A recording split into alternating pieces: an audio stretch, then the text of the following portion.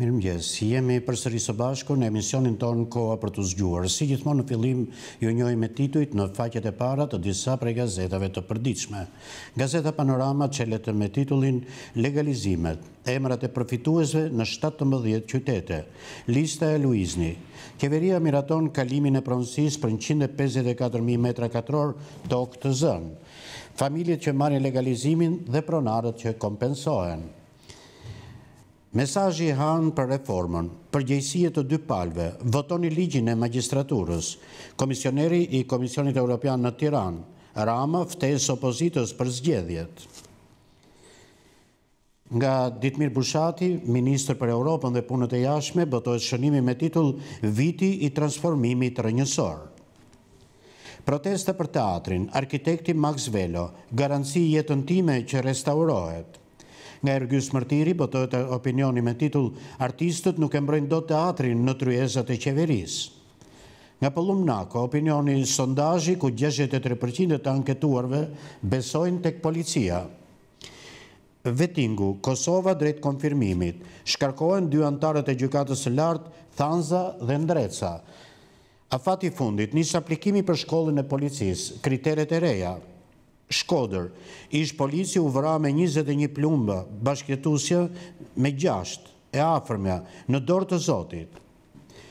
Del sekreti aratisjes së bujshme me anija në vitin 1971, morëm ikonat dhe florinjt e kishës, i shitëm në Holland. Intervista, dhëndri familjes Malo rrëfen udhëtimin nga Himara në Greqi, ku i fshehën pakot me ikona dhe florinj, janë titujt e faqes së parë të gazetës Panorama. Gazeta shqiptare, Akademia e Policisë, ja kriteret për të aplikuar. Policia e Shtetit publikon dokumentacionin, për zgjidhen 150 kandidat. Nuk pranohen personat e larguar nga shërbimi civil. Afati, konkurimi do zhvillohet nga 20 korriku në 20 shtator. Ja penalitetet që ju përjashtojnë. Han, nuk ka kushte shtesë për në Bashkimin Evropian. Rama, bashkëpunojmë me partitë e opozitës. Komisioneri i Bashkimit Evropian, vazhdoni vetingun. Kryemadhi, tryezat me simbolet e Europës nuk janë hap para. Byllykbashi, Han do habitet. Vrasja e çiftit në Shkodër, autori priti viktimat 1 orë para pallatit, detajet hetimore. Nga Jorgji Kote botohet opinioni ditës me titull Summit pa frymën e Helsinkit. Nga Fatos Çaçoli, punësimi i kumarit. Gjobat, Partia Socialiste dhe Partia Demokratike debat në Komisionin e Sigurisë për kodin rrugor. Përplasja, dëftesat, Vokshi, qeveria mashtroi. Lindita Nikola, do t'ju padis. Kompensimi, pronat në Korçë, Agjencia e Trajtimit Pronave merr në shqyrtim 10.000 dosje të reja. Qëndrimi i ekspertit, arkitekti holandez, çfarë mendoi për projektet e reja në të gjithë Shqipërinë. Suplementi Summer Pages, drejtuar nga gazetarja Igla Xhemali, veçon titujt Alban Ramosej, koha mes muzikës dhe modelingut. Rrëfehet këngëtari, skena, qëllimi im në jetë për të qenë argëtues. Oriola Marashi çmend pushuesit, del me bikini minimale. Këto janë titujt e faqes së parë të gazetës shqiptare. Gazeta Telegraf, pastrimi i parave, bankat mbushin me 180 miliard lek llogaritë e bizneseve. Depozitojnë miliona euro kesh në llogaritë e bizneseve nga persona të tjerë në bashkëpunim me bankat. Veç kësaj janë kryer transakcione të pajustifikuara nga vetë punonjësit e bankës, pa provuar burimin e fondeve, por thjesht me një deklaratë dore. Pse e mban në sirtar raportin për pastrimin e parave guvernatori i bankës? Fillojnë aplikimet për shkollën bazë të policisë. Policia e Shtetit shpall konkursin për Akademinë e Sigurisë, Kolegjin Profesional të Lartë dhe patrullë të policisë. 12 kriteret për aplikantët, 11 dokumentet, programi, 7 fazat e konkurimit dhe përzgjedhja. Një opinion nga Qemal Lame mban titullin Rusia ndërhyn në Greqi dhe në Ballkan. Nga Lili Verdha, samiti Trump-Putin në Helsinki. Akademik Artan Fuga, për teatrin Nën shi dhe lëkundjet e tërmetit, mallkimi 50 vjeçar që fshe nga Afrika aktorët me drejtor. Fundi i misionit të komisionerit Han. Han kritikon me pambuk qeverin, por zbulon të vërtetën mbi mediokritetin dhe nepotizmin e administratës. takimet me Metën, Ramën dhe shpërfillja ndaj opozitës. Skandali me ushqimet, pas ngjyruesve të Bukës, një tjetër masakër bëhet me djathin, i cili prodhohet me kimikate dhe niseshte. Besnik Gjongese dhe Sejid Shallari, Universiteti Bujqësor i Tiranës, diplomë e re, menaxhimi i burimeve natyrore, zgjedhja e duhur për maturantët. Aktualitet, Spaho akuza Brashes, pse humbën 17 milion euro. Kursi i patentave dhe tenderet e transportit rrugor. Sot në orën 14 rikthehet testimi i infermierëve. Anila Kalleshi, plani ushqimor 5 ditor për humbje peshe, dieta me 3 vakte dhe atë të ndërmjetëm që ju bën të humbisni peshë edhe pse konsumoni shumë ushqim. Mozaik dhe aktualitet, Selfo Zeneli, abuzimet me asetet e fjetura, qëllimisht prona shtet. Max Velo, vë jetën time si garanci për restaurimin e teatrit. Shqipëria propozon lehtësi për Bigjozin, kurse Greqia miraton mbi 400 euro në muaj ndihmë për të varfrit. Arkiva, Ilia Terpini, filmimet me Torresin dhe Strausin, çmimet dhe si sugjerova Mehmetit për kostumin e zi, janë titujt e faqes së parë të gazetës Telegraf. Gazeta Koha jon, komisioneri i Bashkimit Evropian dhe hani i drogës qeveritare. E çuditshme se si të huajt heshtin për drogën qeveritare, krimin organizuar, korrupsionin e ministrave, lidhjet e fsheta ekzekutive me qarqe lindore apo me presidentin turk, apo të huajt vinë me çantën bosh dhe largohen me çantë plote për plot? Presidenti Meta pret komisionerin e Bashkimit Evropian, gjithë përfshirje dhe besueshmëri për reformat. Rubrika e opinionit, debati për teatrin vazhdon. Altin Basha, teatri kombëtar e kaluara apo e ardhmja? Robert Ndrenika, unë dua teatr dhe jo muzeum. Gëzim Kame, të zhduket ajo barak e vjetër. Deputeti Bylyk Bashi, të kanë gënjur komisioner, reforma ka dal nga shinat. Kryetarja e Lëvizjes Socialiste për Integrim, Kryemadhi, vetëm një qeveri pa Ramën mund të plotësoj kushtet e Bashkimit Evropian. Editoriali mban titullin Pse e përmendi presidenti amerikan kryeministrin Rama në samitin e NATO-s. Projekti Transadriatik, 70.000 fidan dhe 222 ton ple kimik për fermerët shqiptar. Speciale nga Degea te Mesi, një uni me 11 dështimet e kupës së botës, janë titujt e faqes së parë të gazetës Koha jon. Gazeta Shekulli, Vladimir Beja, nëse i njohim Greqis 12 milje, falim 800 milje katror. Flet për Shekullin, eksperti që negociojnë ndarjen e kufirit me Italin. Beja, nga marrëveshja me Greqin humbim rreth 200 milje det territorial. Kompensimi ishte të përndjekurit, 470 trashëgimtarët marrin këstin e dytë. Vetingu, nga sot pa gjykat të lartë, bllokohet si kushtetuesja. Gjykata do të mbetet me 6 gjyqtar. Vetingu djeg 2 antar në një ditë, Tom Ndrecën dhe Admir Thanzën. Sot vendimi i Komisionit të Pavarur të Kualifikimit për Artan Zenelin, brenda javës vlerësimi i kryetarit Zaganjori. Letra e sotme është shkruar nga Aleanca për mbrojtjen e teatrit kombëtar, titullohet Letra që i dërguam komisionerit Han për teatrin. Delegacioni, Fondi Monetar Ndërkombëtar në Tiranë për paketën fiskale dhe koncesionet. Hapet konkursi për shkollën e policisë, 150 vende të lira. Nga data 20 korrik nisin aplikimet për studime në Akademinë e Sigurisë. Këtë vit reduktohet numri i pranimeve, 8 kriteret që duhet të plotësohen. Cecilia Plasari, diktaturën e shoq qartas si ujkun në vath. Arjan Madhi, Komisioni Reformës Zgjedhore, 9 takime të fsheta. Eksperti, reforma nuk është pronë e politikanëve, vendimarrësit janë në terë informativ. Takimi me Trump, Vladimir Putin nuk fitoi asgjë nga samiti në Finland, janë titujt e faqes së parë të gazetës Shekulli.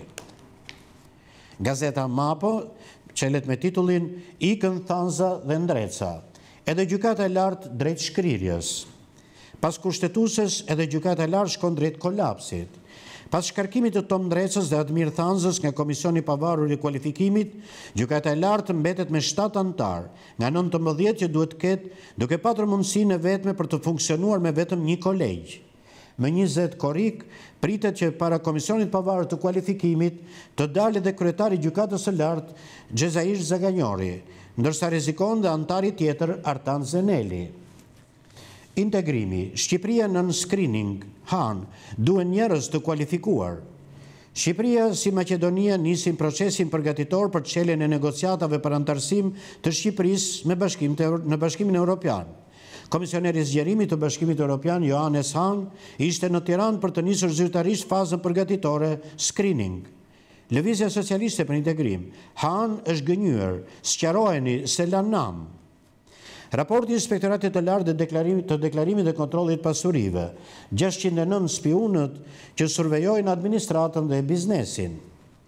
Në listën e institucioneve që janë marrë pas raportimeve të ardhura nga sinjalizuesit janë Bashkia Tiranë, Shërbimi Kombëtar i Punësimit, Instituti i Sigurimeve Shoqërore dhe Bashkia MAT. Dominik Mojsi, përfundimet e takimit, më shumë se diplomaci, ky është marketing. Interviste Stefano Montefiorit me politologun e njohur francez Dominik Mojsi. Vrasja në Shkodër, pamjet filmike shpresë për gjetjen e vrasësve. 3 ditë pas vrasjes së ish policit Boran Berçama dhe bashkëtuesit të tij Silvin Doci, grupi hetimor nuk ka një autor të dyshuar, sikurse motivet mbeten të paqarta. Homazhi, lamtumira e fundit për ikonën e humorit shqiptar Fadil Hasa, qytetar, familjar, personalitet politik dhe artist nga gjithë vendi dhe ndje lamtumirën e fundit të aktorit të humorit Fadil Hasa. Ngërshër cikli karikaturave nga Bujar Kapexhiu. Futja Pordës është dëshitura e karikaturës së radhës. Editoriali ditës është shkruar nga Ervis Iliazaj, mban titullin "Si mund të jemi konkurrues në sektorin e turizmit kur rrethohemi nga kolos të tij?" Nga Erd Bylykbashi, komenti në vend të një bisede me komisionerin Hahn. Nga New York Times, pse nuk flet Donald Trump për Amerikën? Në brëndësit gazetës Mapo, sot është suplementi Mapo Ide. Apo dështon demokracia liberale? Jo, është një viktime suksesit të saj. Është një artikull nga Kathy Young.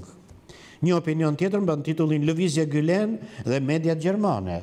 Këto janë titujt e faqes së parë të gazetës Mapo. Gazeta Dita, Ylli i Detit dhe Muçi i Nanos. Analiza nga Enver Robelli dhe Mero Baze. Një hotel në Durrës, punëtori të cilit shan kosovarët me fare me fis, dhe një banalist politik në Tiranë, i cili në furinë e tij për të rënë në sy, flet për rrozet e gjakut të shqiptarëve, serbëve dhe kosovarëve. A duhen marrë seriozisht detajet e asaj që ndodhi ide një hotel në Durrës mes një recepcionisti idiot dhe një turisti kosovar, tropojanët e egër dhe lebrit fodull, si klishe raciste dhe krajnore. Një episod krejt periferik për balmira historive që dëshmojnë mikpritje dhe mirëkuptim. Nga Arbenduka, rubrika të vargjet, sjell një replik në vargje për Spartak Ngjellën dhe Vetingun. Vizita, Johannes Hahn, për negociata duhet Vetingu, reforma dhe lufta ndaj korrupsionit. Nga Mekom Zdeqa në rubrikën Kulturë botohet artikulli "Çfarë të reja sjell ribotimi rrethimi i Shkodrës i Marin Barletit". Policët e rinj, hapet gara për shkollën e policisë, kritere dhe dokumentacioni.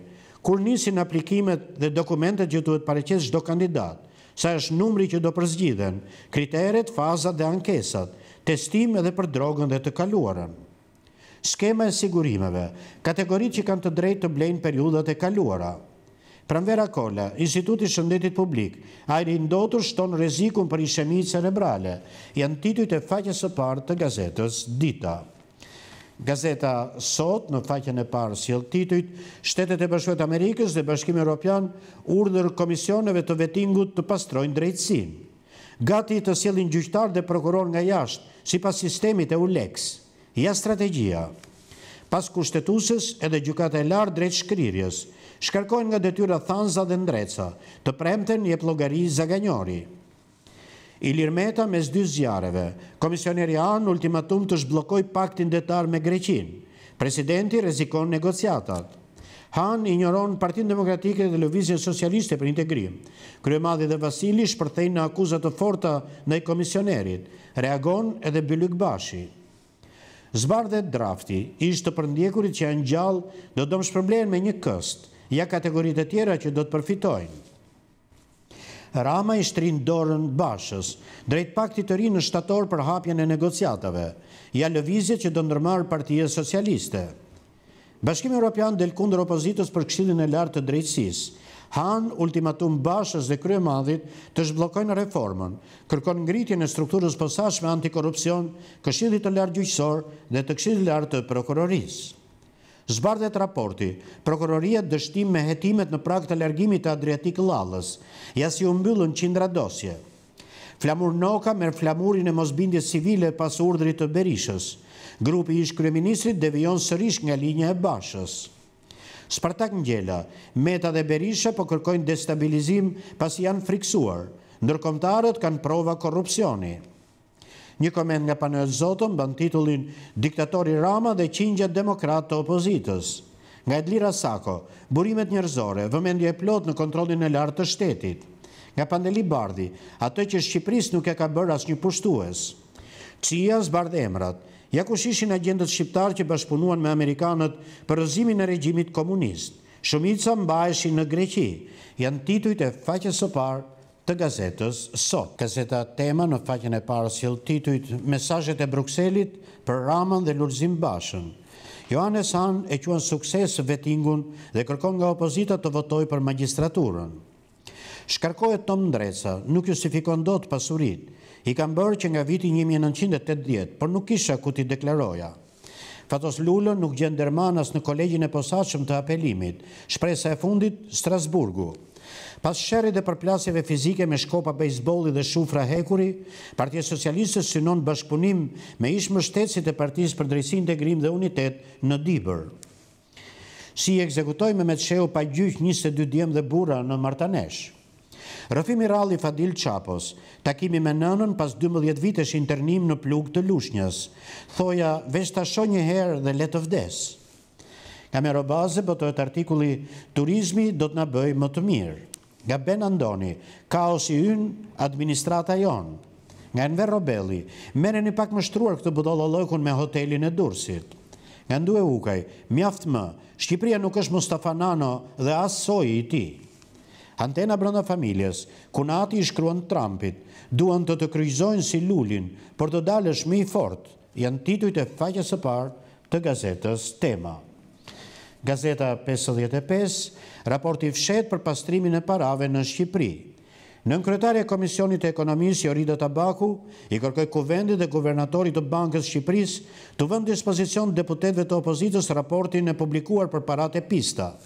Zonja Tabaku tha se kompania Fusha po pastron parat, ndërsa ky ligj është antikushtetues, se paratë e drogës po depërtojnë në ekonomi e tjerë.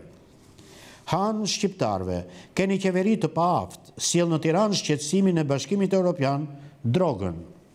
Nishani, jap se Bashkimi Evropian nuk e jap negociatat me qeverinë e Tiranës. Rama vazhdon të jap tendera Kelmend Balilit, ja dokumenti. Alianca për teatrin letër tjetër ndërkombëtarve, po shkelet kushtetuta dhe po vidhet prona publike. Sali Berisha dhe Lulzim Basha, homazhe në nderim të Fadilasës. Vasili, paratë e pista kapën drejtësinë. A do t'i flas anë Ramës për këtë? Nga Ylli Manjani botohet artikulli Rrovë Bashkimi Evropian, ndoshta anglezët kishin të drejtë. Forum, nga Kemal Sakajeva vjen artikulli Trinia e Kosovës, e pandar, e pavarur, shumë etnike. Nga Uran Kostreci, Avni Bejkova, Sonet. Një dosje nga Fris Radovani mban titullin Misionari Traki dhe Shqipnia. Këto janë titujt e faqes së parë të gazetës 55. Gazeta Ballkan, raporti Pastrimi parave, bankat nuk justifikojnë depozitat. Prurje të mëdha në llogaritë e bankave, për një vit 140 milion euro të pajustifikuara. Projekt ligji, qeveria propozon lehtësim tjetër fiskal për Bixhozin. Është një artikull nga Gjergja Rebara. Instituti i Sigurimeve Shoqërore, kriteret e reja, si përfitohet pensioni minimal. Ish të përndjekurit, ja kur pritet të jepen këstet. Shkolla e policisë, aplikimet nisin me 20 korrik, dokumentacioni që kërkohet. Marrëveshja, fëmijët në konflikt me ligjin do trajtohen në 5 qendra sociale të Tiranës. Hapja e negociatave, nis procesi përgatitor. Rama, asgjë nuk na pengon. Komisioneri Han, katastrofë të mbeteni pa gjyqtar kompetent. Gjykata e lartë me 7 antar, shkarkohen 2 antar në një ditë. Një opinion nga Ledian Droboniku mban titullin "Pse nuk është e rastësishme mrekullia kroate". Nga Bled Komini, mi racizmin skandaloz për gjelat e zinj. Nga Ndue Ukaj, Shqipëria nuk është Mustafa Nano dhe as soji i tij. Klubi Ballkanit, nga Enkel Demi botohet artikulli "Kemi harru me qesh". Nga Bexhet Fezolli vjen portreti Besim Shtypi, partizani Axhami, ushtaraku fisnik dhe poeti spikator i Gorës. Dokumenti vitit 1930, Franca i kërkoi qeverisë së Zogut të bëhej pjesë e Bashkimit Federal Evropian. Këshilla mjekësore, yndyrnat në gjak, kur konsiderohen të larta dhe rreziqet që mbartin, janë titujt e faqes së parë të gazetës Ballkan. Gazeta Standard çelet me titullin "Vizita në Tiranë", komisioneri Han, ngelja në klasë e Shqipërisë dhe lajkat që nuk e shbëjnë dot drogën dhe krimin. Johannes Han vlerëson progresin, më shumë për luftën ndaj krimit e drogës. Kryemadhi, fjalët e bukura dhe tryezat me simbolet e Bashkimit Evropian nuk të çojnë në Evropë. Bylyk Bashi, reforma në drejtësi, disaster. Zoti Han, të kanë gënjur dhe mos u çudit. Vasili, cilin Han të besojmë, atë të 22 korrikut apo këtë që foli sot? Projekt ligji i ri, qeveria rrit taksat për qytetarët dhe i zbut për industrinë e bigjozit. Në Shkodër, rufeja godet 3 persona në Ar, vdes gruaja 53 vjeçare, plagosen 2 të tjerë. Një opinion nga Ndriçim Mehmeti mban titullin "Krimet e komunizmit live më parë e mandej online". Meta takon Han. Gjithëpërfshirja dhe besueshmëria, kyçe për ecurinë e suksesshme të reformave të vendit. Pastrim parash, ku shkojnë lekët e shqiptarëve? Në një vit zhduken 250 milion euro. Gjykata drejt kolapsit, Vetingu, shkarkohen 2 antar të gjykatës së lartë, mbetet me 7 ka 19 antar në total. Shqipëria tundet sërish, tërmet 4.5 ball, ndihet në Tiranë dhe Durrës, eksperti, pritet të ketë pasgoditje. Aleanca për mbrojtjen e teatrit, ligji special shkel kushtetutën, e pohojnë edhe përfaqësuesit ndërkombëtar. I jepet lamtumira e fundit Fadil Hasës, qindra qytetarë nderojnë aktorin, mes tyre kolegë dhe politikan, janë titujt e faqes së parë të gazetës Standard. Gazeta Integrimi në faqen e parë titujt "Fjalët e bukura nuk të çojnë në Bashkimin Evropian". Kryemadhi, show nuk e fsheh krimin dhe drogën, vetëm largimi i Ramës na afron me Bashkimin Evropian. Kryetaria e Lëvizjes Socialiste për Integrim, pa aftësia, arroganca dhe korrupsioni, përfshirja në trafiqe dhe mosapja negociatave nuk mund të ndreqen me strategjinë e kopjuar nga ish-ministri e Integrimit. Reagimi i ish-ministres së Integrimit Evropian Klajda Gjosha, shfaqja e radhës për negociatat imagjinare, po dëmton më tej të ardhmen evropiane. Kryetari i grupit parlamentar të Lëvizjes Socialiste për Integrim Petrit Vasili, para te pista blen dhe shkatruan drejtësinë. Pse nuk flet Bashkimi Evropian?